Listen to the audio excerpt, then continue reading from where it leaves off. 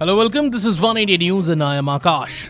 Hours after the NGT okayed the Delhi government's odd and even scheme from Monday, with giving no exemptions to two-wheelers and lady drivers, the Delhi government took a U-turn and said that it has called off its odd and even scheme that was to be implemented from November 13 to 17 in order to curb pollution in the city.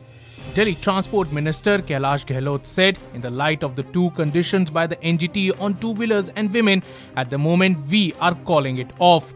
We will get back to the NGT on Monday, file a review petition for them to reconsider their decision regarding the two. He further added, if 15 lakh two-wheelers are off the road, Delhi's transport system cannot accommodate the surge.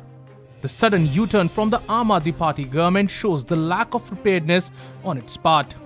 Earlier in the day, NGT pulled up the Kejriwal government over its implementation of the odd and even scheme.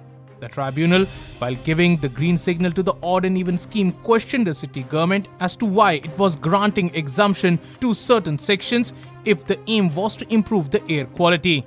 NGT observed that its patients should not be tested, asking the Delhi government that when the statistics have indicated that rain leads to a fall in the pollution level, why wasn't the action taken?